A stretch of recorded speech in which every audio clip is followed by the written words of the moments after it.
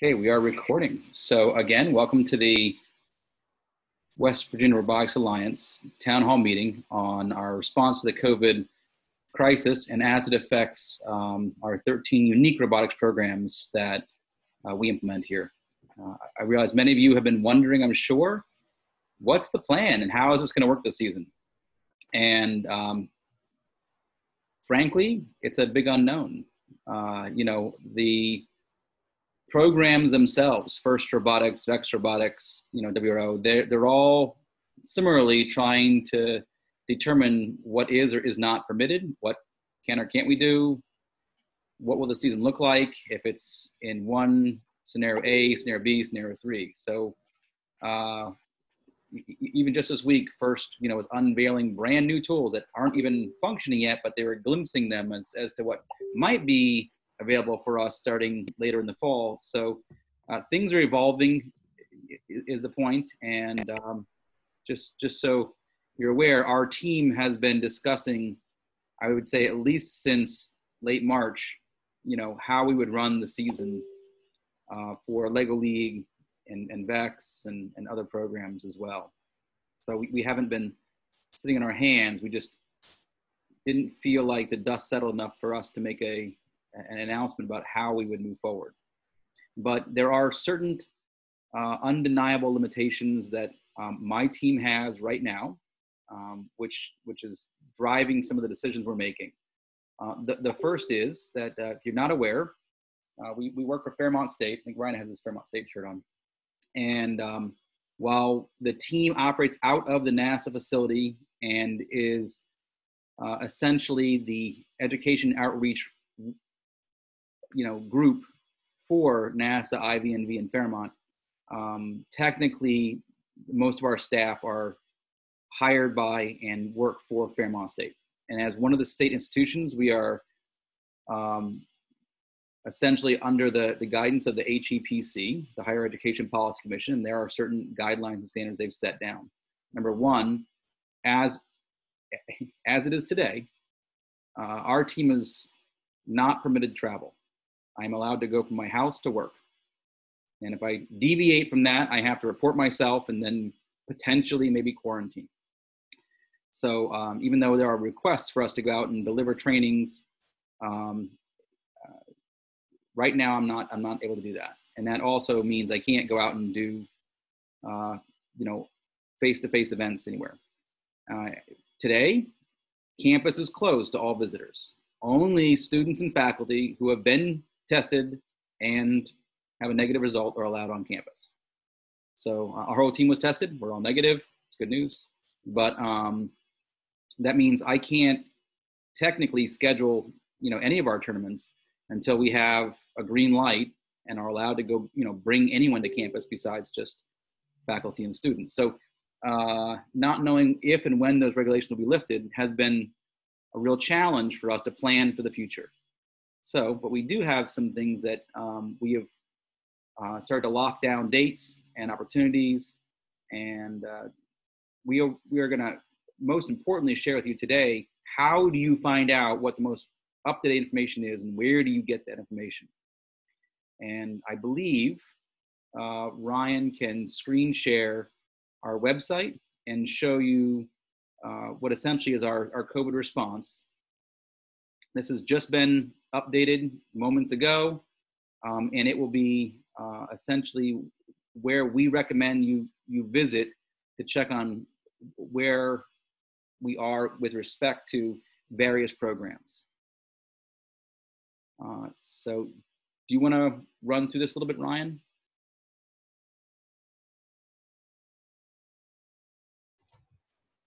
Sure. So at the moment, this information is more or less the same to what you received in the email that invited you to this call.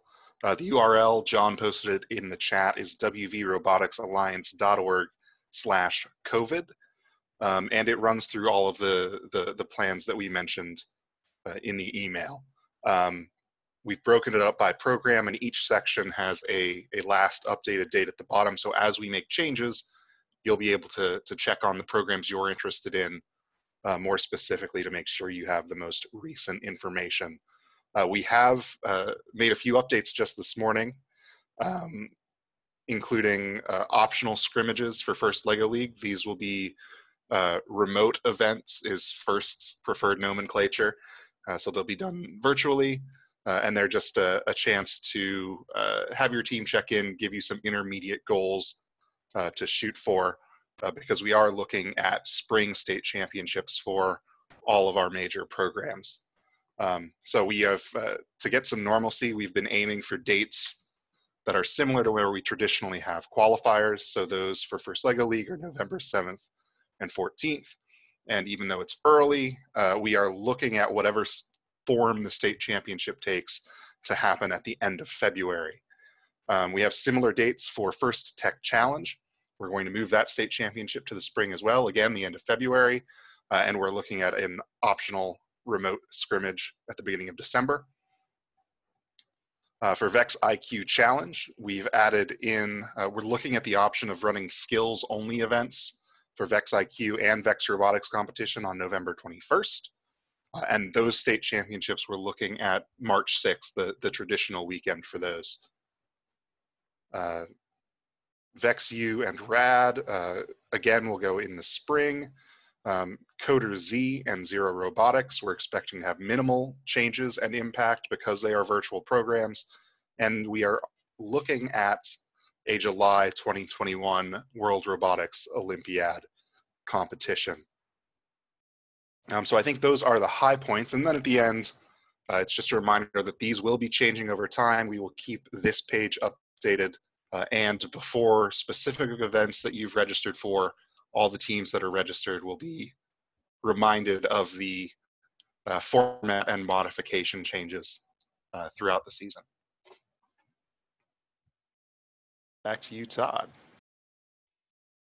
Thanks, Ryan. I'm going to grab the screen share for you for a second.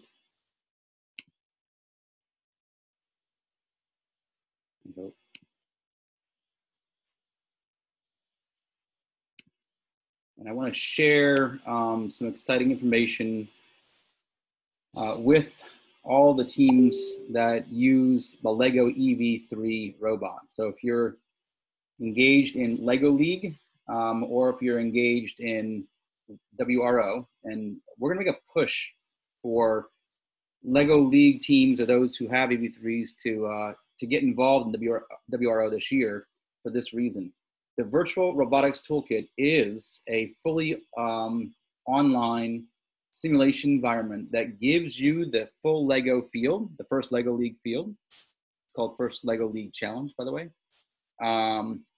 And as well, they have for many years had the full WRO field and a tournament that is built in as part of their program.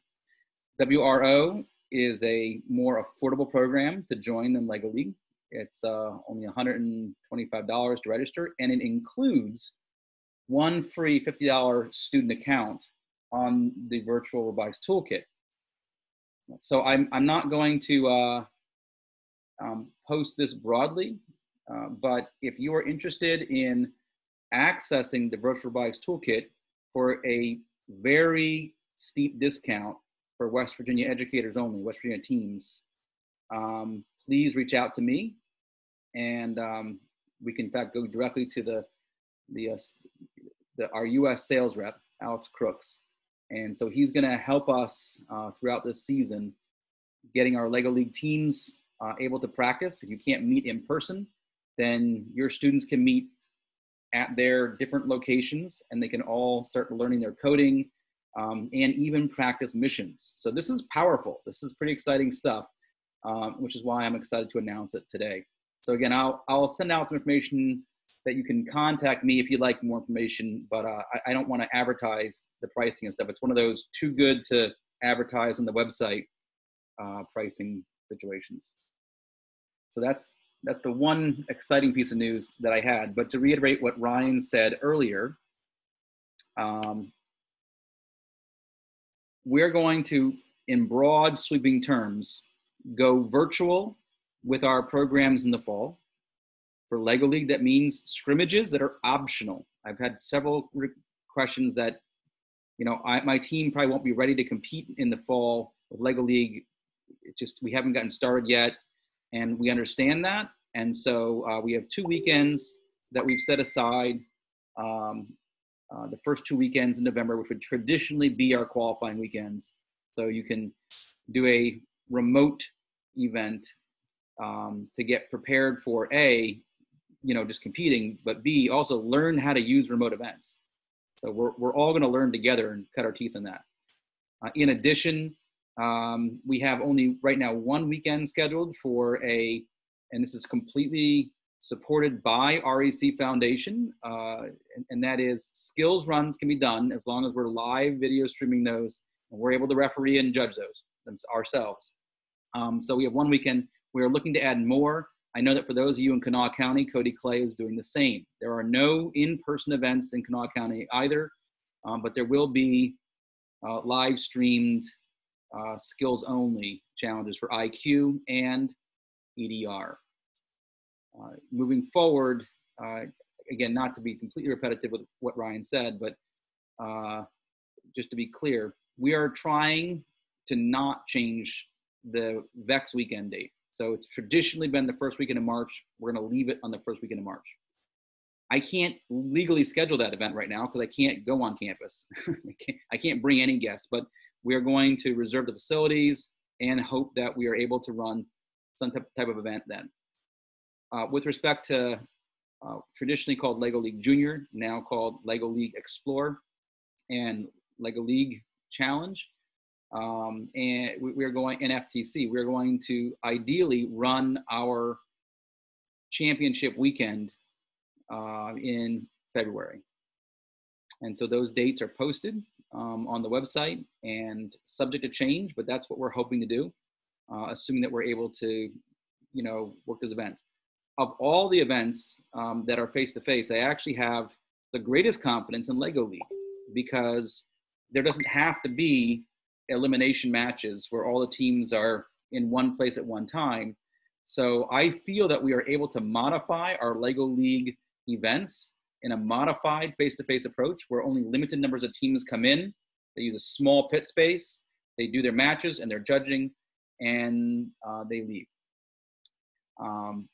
It is my intent for us to move LEGO League, this is kind of important information, to the consolidated presentation rubric system.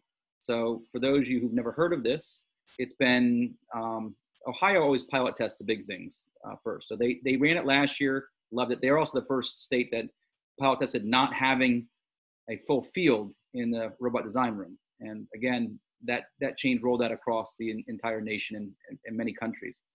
But Los Angeles School District, which had hundreds and hundreds of teams sponsored by will.i.am, was unable to manage the logistics of 3 breakout rooms for 3 different judging types for all the teams and run events. And so their coordinator came up with a single presentation design where teams would walk in, they would essentially do their 5-minute presentation on their project. They would do their 5-minute presentation on robot design. We would give them a teamwork challenge and they would explain their core values to us. And one set of 3 judges would be able to evaluate that team across all areas and aspects of LEGO League. It honestly makes the scheduling infinitely easier. I think it reduces stress for the students. We have implemented this model in several middle schools in the past doing school-based projects because, again, we couldn't coordinate a big event for a lot of teams in a short period of time. So this also facilitates, I think, and puts in a good place to do a modified face-to-face schedule for LEGO League in the future. So I think these are big changes, but I think that they are well thought out. They're tested and validated by large states, and our team here has familiarity with them as well. So we'll be sharing that with all registered LEGO League teams as you begin to prepare your presentations. There's really no change in your preparation. It's just in the actual management of the event schedule and what the teams have to go through in terms of logistics and stuff. So I guess at this point, I'd like to stop and see if you have any questions for myself or Ryan or the rest of my team that's online.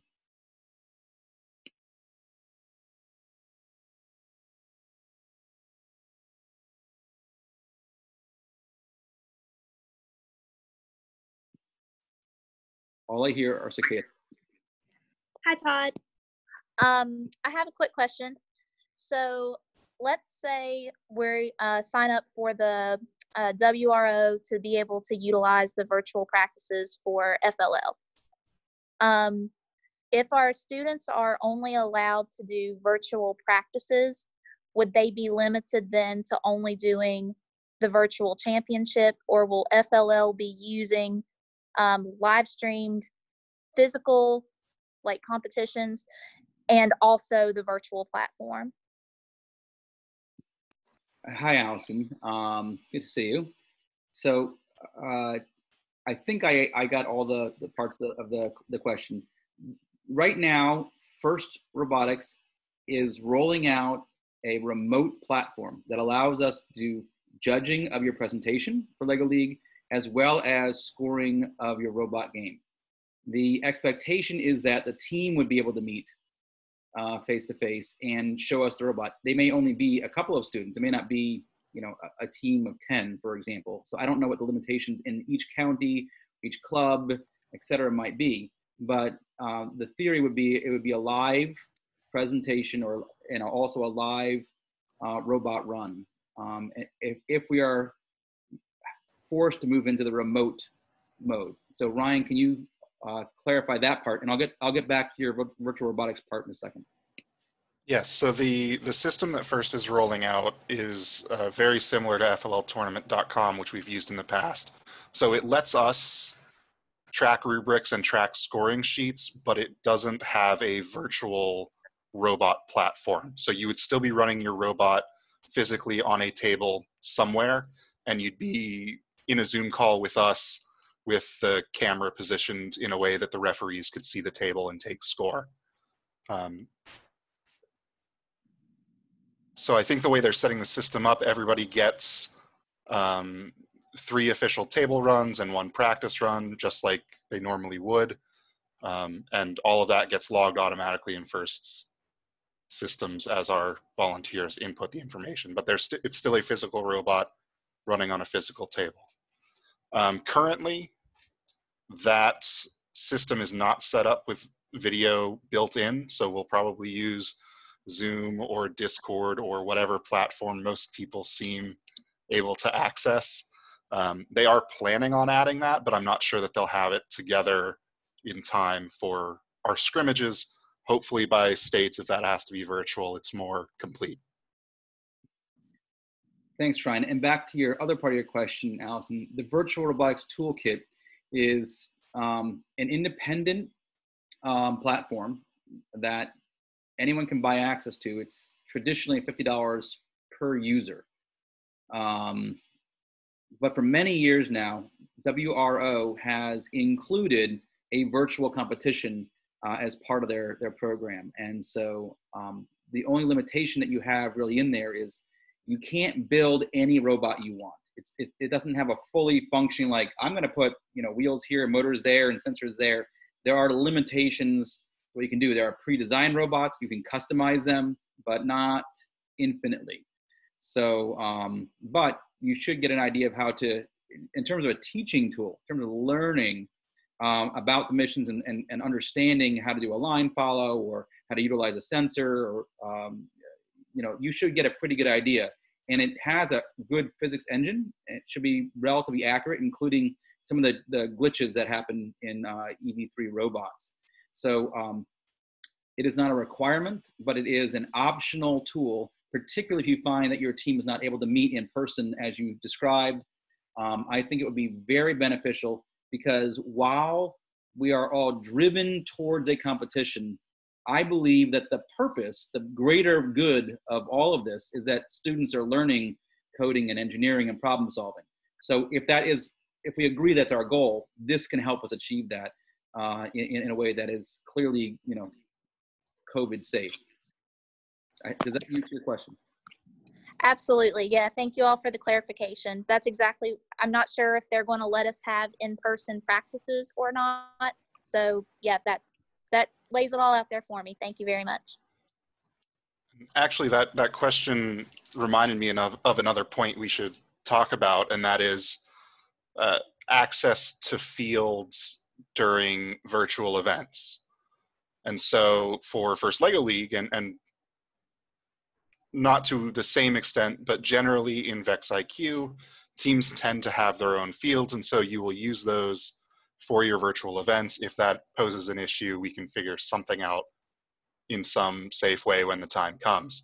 For FTC, for VEX, robotics competition, and for some of the larger programs, not every team has a field. And that's something we're still kicking around of how we're going to manage, is how do we get those teams access to fields for those virtual events without turning them into pseudo in-person events by sending everybody to one central location. So we're still thinking through that, and I think the programs are on a larger scale. I know Vex IQ at least has addressed it somewhat in their rules update. They changed their typical 2-driver requirement to, if you can't meet with where way that you'll have 2 drivers, you'll be able to just have one student drive your robot if that's all that you can get together. So I think the other programs are still developing that guidance, and we'll announce that once we know more. I have a quick question about the virtual platform. Is that just for an individual student to operate the virtual robot, or can the whole team collaborate together on the one robot virtually? Hi, Carrie. Thanks for that question. I think it largely depends upon whether your team's meeting in person or not. The intent of WRO is that you get access to one account because it's an account for the team that they would use. When they're meeting in person, they could, all take turns and discuss it and strategize. If you are forced into a model where students have to be at home, then it might be advantageous to have more than one account so that they could simultaneously be logged in. I'm not sure if every single child needs an account, if that's necessary, or if you can just share accounts, maybe 1 or 2. I think that's a question that will be individualized by team.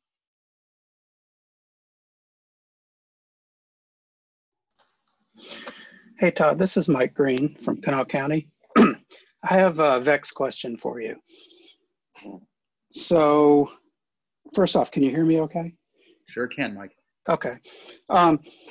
So some, VEX in Kanawha County schools is a requirement, and Cody has sent out his guidance on what he thinks is going to happen. Some schools run their VEX programs during the school day. Other schools run them as after-school activities. There are very strict rules on what can happen during the school day versus what can happen after school. After-school events are treated like sports, where kids that are signed up for virtual schools can participate in them.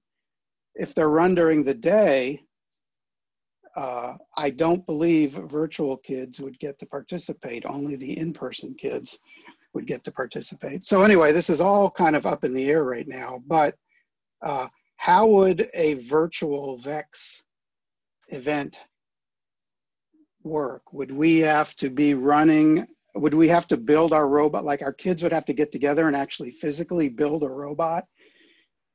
Perhaps they aren't allowed to get together and build a robot, or are there virtual VEX robots? I know there's virtual FLL stuff, but what about VEX? Do you know? I can field that question. Hi, Mike. Hey. So there was a game manual update this week for both VEX Robotics Competition and VEX IQ Challenge that went into some detail about how the virtual events will work. To summarize, they're all going to be skills-only events, and they are strongly encouraged to take place live and synchronously. So the way it will work if you want to participate, or if your team participates in a virtual skills-only VEX event, is you'll be provided with some time that you have to connect to the meeting environment, and during that time, your team or some part of your team will need to be present physically at a field with a physical robot, which they will sort of inspect themselves with some guidance by a certified head ref, and then they'll place their robot on the field and do their skills runs. So yeah, there will be a component of physical presence necessary, and you will need to have a physical robot built to participate in those. And we'll have to have a physical field to and compete you'll on. have to have access to a physical field, yes. And some aspects of your question are going to be specific to the Kanawha County school system's policies and procedures. And because your initiative there was, funded by a NASA grant that required a coordinator, you have a point person, and I'm sure Cody is working in the district office, trying to come up with the best approach possible for you guys. So I'm sure, as much as we want to lay this plan out and say here's how it's going to work, I also have to put a caveat that for all of us, it's subject to change, because tomorrow people might not follow the guidelines and, things go awry. But hopefully we do. And hopefully we return back to at least a modified face-to-face schedule for all of our events, which would be the closest we can get to ideal at this time. So if worst case scenario, school starts, and they run in-person classes for a couple weeks, then the infection rates go up and they shut down the schools and they send all the kids home to be virtual. Does that mean VEX shuts down because there can't be any in-person activities? So from a VEX, well, I guess I can't really give that standpoint. From our standpoint, as organizing events and organizing the state championship, then we will shift into purely virtual skills only events with whichever requirements VEX puts out for those. Locally, that's going to depend on school district policies and what have you, but we will have some form of event for those that are able to participate given their local policies. Okay, thanks, Ryan. I had a question. I'm a community team leader, so I'm not really spotted into a school. I'm more or less following local guidelines and state guidelines for meeting in person. But my question is can we, or do you guys recommend providing parents with some sort of a release for like health and safety measures that, we lay out what our plan is for, keeping everyone healthy, but then the release of responsibility of the coach if anyone were to get sick and spread it within the team? It sounds like a real policy one. I guess I'll attempt to address that. We here, working out of NASA, through Fairmont State, we're going to follow our guidelines and the state guidelines. And the best I can say is, you're located in a county and your county has guidelines and rules about how many people can meet at once and mask wearing practices, etc. So we're not going to create our own set of guidelines and policies, except to say that, we will follow both university and state guidelines. We suggest that you follow the ones that are applicable to you. Practically speaking, we ran summer camps this year, and we essentially, loaned out robots to individual students. They came back and sat for a couple days before we touched them. They were in garbage bags before that. Then we sanitized them using a variety of methods, including, ethanol and wipes, while wearing masks and gloves and stuff. So, that's how we approached our own personal safety and that of the students who are using our robots. But, in really every situation is unique and everything's dynamic. So the best I can say is just, follow the policies as they evolve, both locally and at our state level. Yeah, I don't think any of us are qualified to comment on like personal liability kind of things because you're not tied to some like an overarching, like a school district or 4-H or something like that. I'm not sure how to direct you best. Normally it would be follow the guidelines of whatever organization you're organized under. Exactly. And that's where I was, just a little concerned that, as far as like a personal liability goes, was there anything, coming out of FIRST that recommended, that people follow and, were to possibly sign off on. So yeah, not officially that I've seen. I also coach a community-based team. We've not done anything like that, but we're also not planning on meeting in person particularly soon. So I think that's been our solution to that so far, is to just not meet in person. So thank you. Good questions. I would like to interject with something. Hey, Todd. Hey, Yeah. Todd. Justin. Can you hear me? Hey, this is Justin. So yeah, I can. We're dealing with the same thing as a community team. We've basically been just trying to give clear communications and follow those guidelines. And we've just communicated stuff via email as far as like wearing masks. We're cleaning before and after the community center we use, and that kind of stuff. We're just trying to inform parents so that way they can make the best informed decision and tell them if they don't feel comfortable, then we understand. But I can forward that email and that information to the lady that was speaking, Todd, if you give me her contact information, just to kind of share what we're doing, if it helps. AC, feel free to put your contact in there if you want Justin to share what he's using with his community group. Great, thank you. I want to Sure. share something that I think is exciting, and that is 3 years ago, we were contacted by a company called Intellatech to pilot a program. At the time, it was free because it was an experiment, essentially, called CRCC, the Cyber Robotics Coding Competition. And that program took off very well here in West Virginia. We had over 2,000 students engaged in this initiative because every student has an individualized login.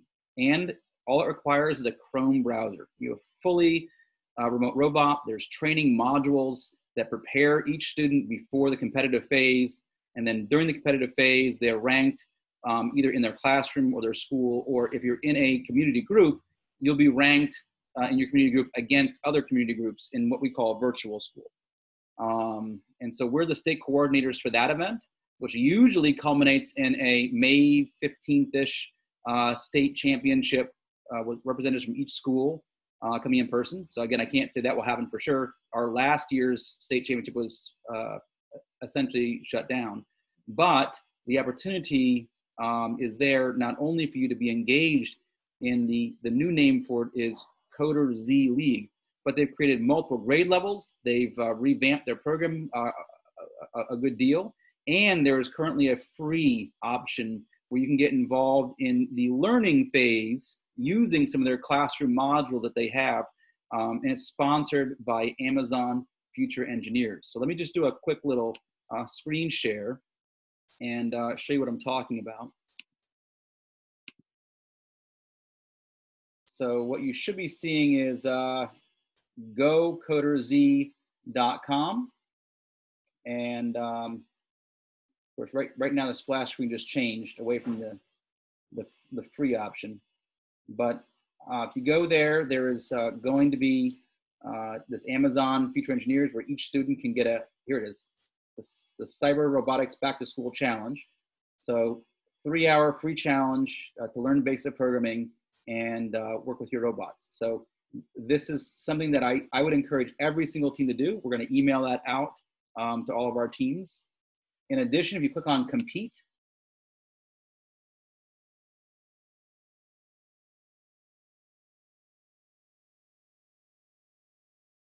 you'll see that there's now a junior league and a Coder Z Pro League. These have different age ranges. 5th to 8th is our middle school, which is kind of what we're doing before. And then they have a 7th to 12th.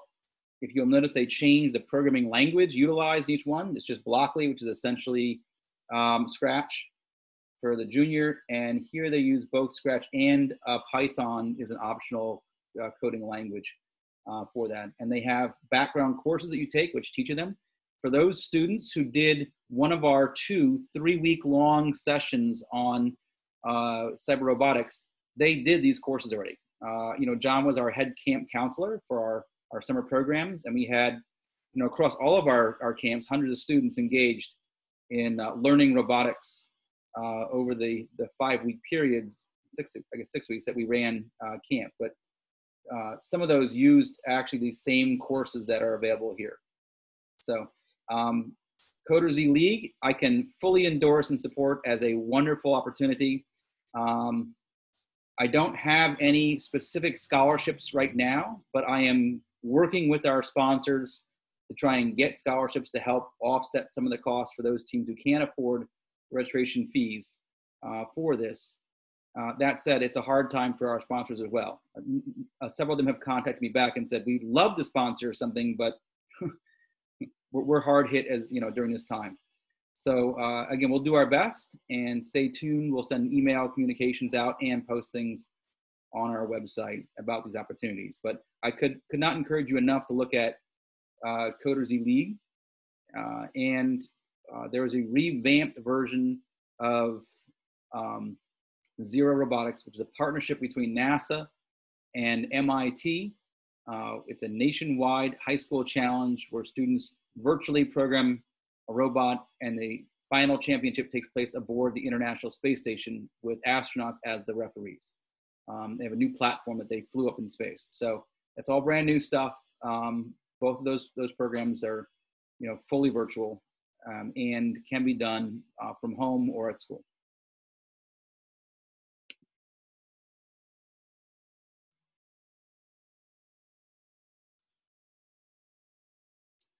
Are there any other thoughts?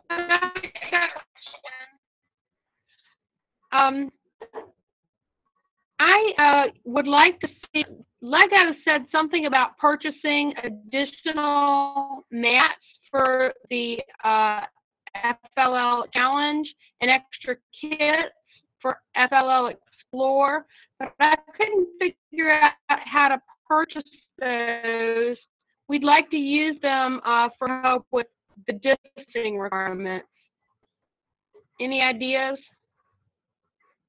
So I think, Danny, your question was, can we purchase extra Explore kits and or compete mats and field kits? Is that correct?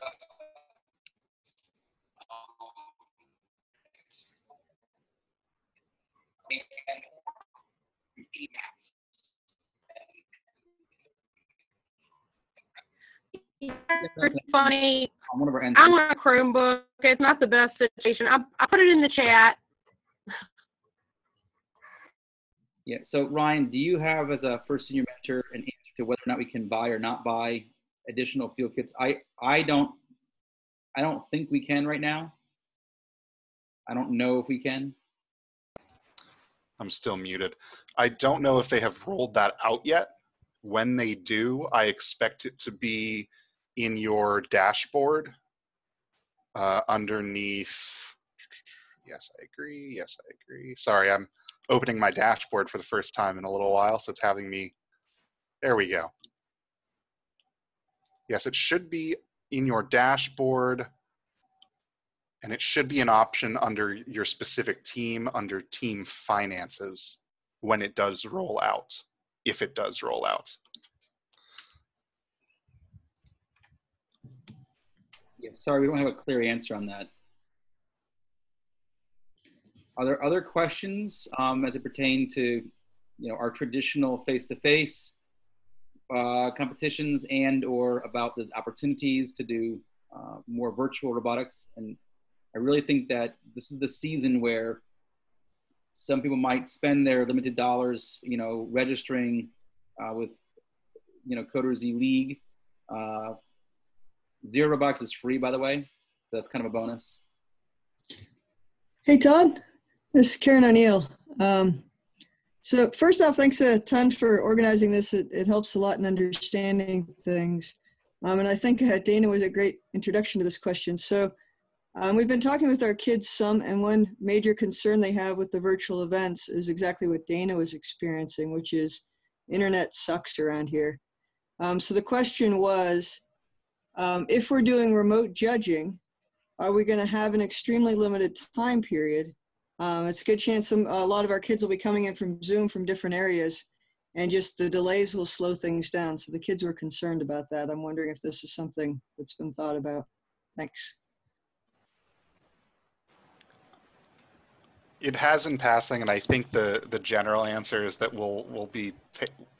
we know that's going to be an issue, so we're going to be patient and build extra time into our schedules.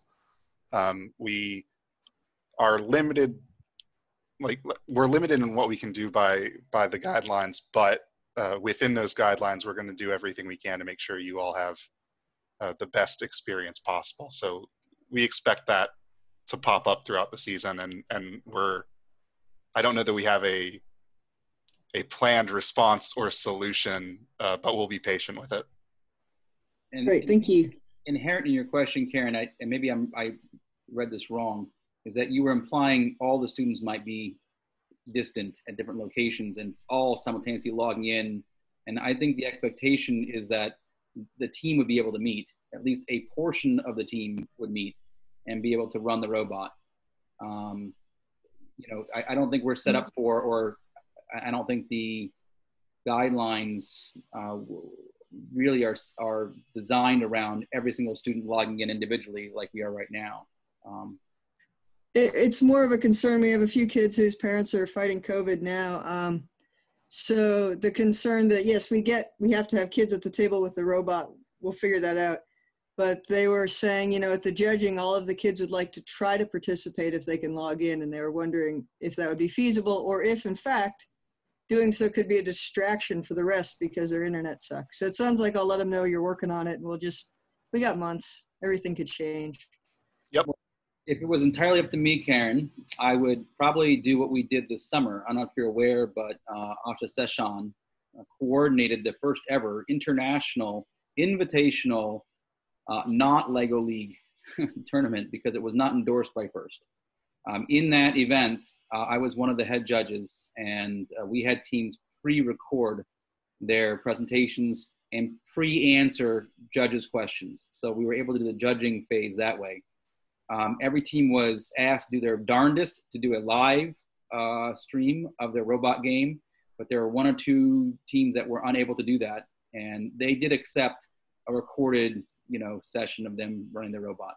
So that's a fantastic idea. Thanks. Are the guidelines that FIRST is endorsing right now, nor VEX, but again, as Ryan said, we're going to be very patient and we'll interpret the rules as flexibly as we can.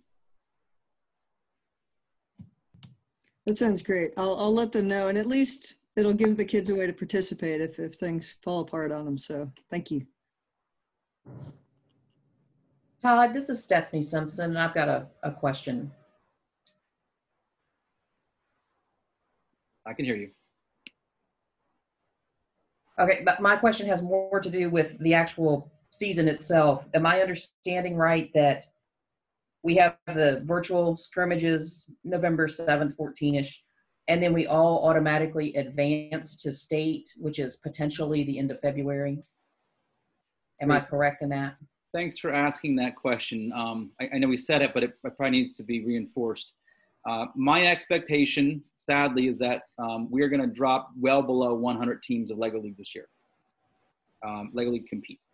And as such, even if we had a full-blown normal face-to-face event, I know that our facility and our staff can handle a large group. So essentially, we've rolled back to a time when qualifiers were not necessary. Every team who registers for LEGO League is accepted into our state championship and has equal shot. To prepare you for that event, we're going to offer, at distance virtual scrimmages where you can deliver your presentation if you like, or run your robot and get refereed, giving both you and us a chance to see what a remote event would even feel like. So that's the plan right now. And in terms of the date, We set a tentative date. And I have to say tentative on everything because, again, I can't actually book the facilities because we're sort of shut down in terms of campus visitation. But we picked February 26, 27, 28 as our big weekend for first. If you recall, we run Lego League and Junior on Saturday and FTC on Sunday traditionally during our regular model. So we'll see. I put the whole weekend there because I think we might have to spread things out with smaller groups coming in a modified format. FTC, I don't know. It may just be that's only Lego League that weekend, and FTC has to go into a remote mode because of its requirements and stuff. And then the weekend following that, the 5th, 6th, and 7th of March, the first weekend of March, is our traditional VEX tournament weekend. We're leaving that on the books as normal. Okay, and the scrimmages are they're going to be virtual. Can we also participate in, if it's possible, live scrimmages as time goes forward? If we have some type of, I guess, moderation in the distances that our different counties require us to be. So I would encourage, this is an opportunity for community groups and schools to take leadership. I really feel like I'm wearing the shackles right now. I literally can't drive. I've been invited to schools and to districts across the state to give some workshops because they're open and they're running. And we just clarified with our boss, we're not permitted to do that. It is, I'm a full-time employee at Fairmont State and I'm not allowed to travel outside home and work. So for at least, on my work time. So that is a limitation for me, but an opportunity for you. You could host a scrimmage. We have AmeriCorps volunteers. We will actually be adding our 3rd AmeriCorps volunteer. They are permitted to travel, so we could potentially support a socially safe, scrimmage event by bringing some fields and some field kits and stuff out. I can't guarantee anything at this moment, but as Ryan said, we're going to be as flexible as possible. We'll be as supportive as we possibly can be, and we will be creative in our solutions. But I would look to you to help us to host an event like that in your area and do it in a way that doesn't violate any of the guidelines. Okay, thank you. So we got a question in the chat that is somewhat related. Is there an alternate site for the state championships in the event Fairmont State does not relax its visitation policy before the state championship dates? I think I can at least partially answer this question. If they've not relaxed their visitation policy, I find it unlikely that they will have also relaxed their restrictions on us planning events in person. And so if there is an alternative site for the state championships, I doubt that we would be allowed to be the ones who plan it. Todd, if you want to add to that. I think what Ryan's saying is if we were to, if the policy doesn't change in the way it is now, and as of today, if I were to, schedule an event at a different location, I'd probably get fired. So I'm not inclined to do that. And what it means is we will have to move into the virtual format, which many states are going to probably end up doing. It's hard to know what the future holds if people are going to, follow the guidelines and we're going to, keep our numbers down low, or if something's going to spike. It's impossible to predict this at this moment. And so I would say either assume, on the rosiest end that everything goes back to full-blown face-to-face as normal. I find that unlikely. A modified face-to-face, I think, again, Lego League, in my mind, is the easiest to adapt because there is no elimination matches and we can have teams come in smaller groups and stay under any overall guidelines in terms of numbers of people at one time in an event. And then the other reality is all the programs are looking at ways to modify their rules and guidelines to allow for a remote event or virtual event, whatever terminology they're using. So that if we can't host it at Fairmont State, we probably can't host it in physical format in any fashion, or I guess way, shape, or form would be the appropriate way of saying that.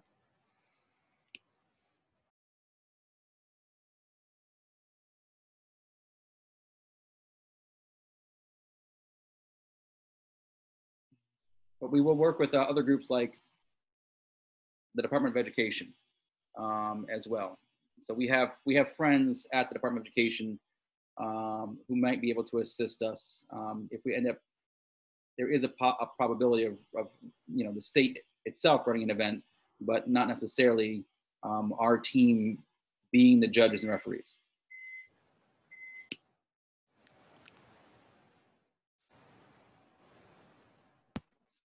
Hey Todd, it's Jacob Pless from Putnam County. So I appreciate the town hall and the discussion today. I guess my question is, with all the unknowns going on right now, do you see some flexibility in the registration dates for all the different FLL and the VEX programs? I know until we get back to school and understand what the guidelines are, I think it'd be difficult for us to maybe sign up right away. Do you see some flexibility going forward? So I know that RECF has already, for VEX, has already expanded their registration window. I know that FIRST is planning to do the same for most of their programs. I don't know if they've made a decision yet on where the window falls for FRC, but for their other programs, at least, they're planning on extending that window for exactly that reason. Alrighty, thank you. So we're coming up at the end of the hour, and that's what we advertised over the lunchtime. But as we said, this is going to be, the session was recorded. We'll share it. But most importantly, please go to, maybe John, put that link back in the chat box again. The WV Robotics Alliance.org/COVID is where we plan on posting the most up-to-date information as to our response to how we're going to manage and run events, dates, etc. We will obviously be using email as well to communicate. We provided our email addresses, so feel free to reach out to us. Our team is, I would say the best in the nation. We're also big. We're continuing to add, more team members. So we're fortunate to have John as an AmeriCorps volunteer supporting the REC Foundation efforts this year. And kind of replacing Christopher's role, we have Bobby Mitchell as another AmeriCorps volunteer, could support all of our programs. And we have a third AmeriCorps volunteer signing up. So these dedicated individuals will be able to do things even that, for example, some of the Fairmont faculty can't in terms of outreach. And so we're going to move forward and we're going to support you as best we can. Feel free to reach out to us.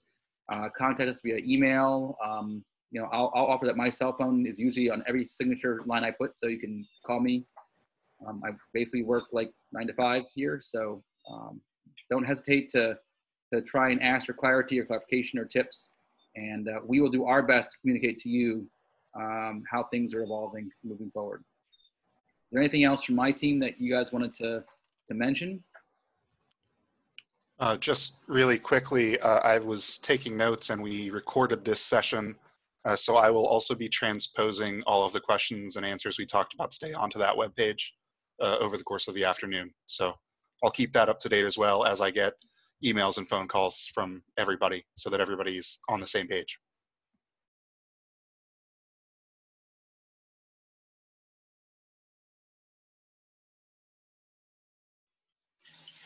Okay, well, it sounds like there's no more questions, but again, feel free to reach out to us, check the website, and everyone be safe.